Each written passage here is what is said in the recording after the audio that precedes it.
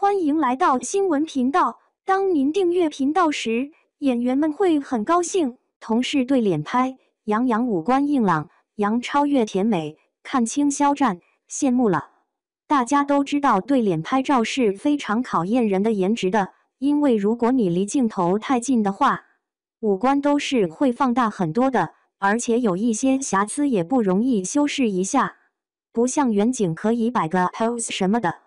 但圈中明星们的对脸拍还是不少的，我们一起来看一下吧。首先要说的就是杨洋了，杨洋在我们的印象中一直都是十分干净清新的。他在和郑爽合作的那部剧版《微微一笑很倾城》饰演的肖奈，一角更是一度成为了万千少女心中最完美的校园男神。其实他也是有硬朗的一面的。上图中他留着短短的寸头造型，对脸拍出来的五官男人味十足。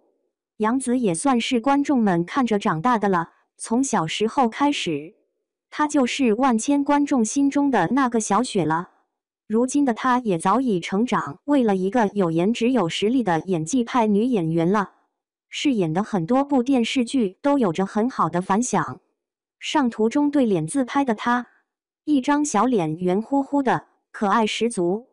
杨超越虽然是选秀出身，但是她的人气一直都也是很高的，主要是因为她本人不矫揉造作的性格很为她吸粉，再加上她甜美可爱的颜值和好身材，更是让她被称为是火箭少女的颜值担当。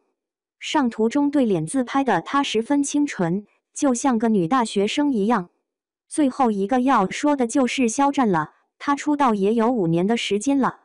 去年因为在《陈情令》中饰演的魏无羡一角成功让他大火了起来，打来知名度的同时也获得了更多人的认可和喜欢。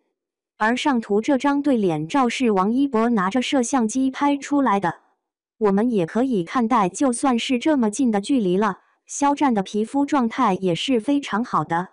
五官也都是零瑕疵的，着实让人羡慕呀。